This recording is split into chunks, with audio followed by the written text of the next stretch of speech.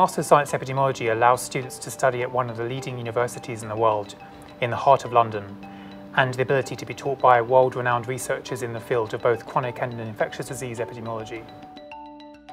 I think one of the exciting things for students coming on this course is that they really are being taught right in the middle of a very vibrant and productive School of Public Health.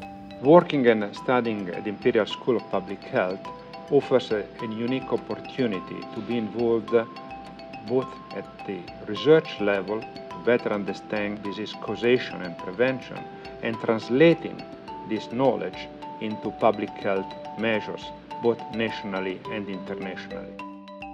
Because epidemiology is a rapidly evolving discipline, we want to provide our students with both a solid grounding in the principles of epidemiology, but also the ability to specialise in specific areas, with particular emphasis on the study of outbreaks, genetic and molecular epidemiology, spatial epidemiology.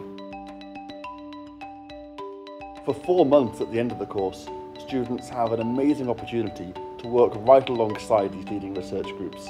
They'll be doing their own novel research, and often these result in publications that go into leading scientific journals. After finishing my master's thesis in HIV research, I decided to go on to do a PhD in the same field.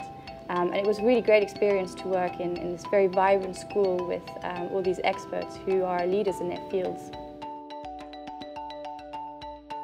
Imperial School of Public Health was itself ranked among the 2 top public health and epidemiology institutions in the previous research assessment exercise by the UK authorities. Our School of Public Health has the opportunity to take advantage of major development in other disciplines, ranging from health economics to the use of new technologies for improving health services and public health. The majority of our students go on to pursue doctoral programs either here at Imperial or elsewhere, but we've had a large number who also go on to work in governmental positions or who, for example, work for non-profit organisations.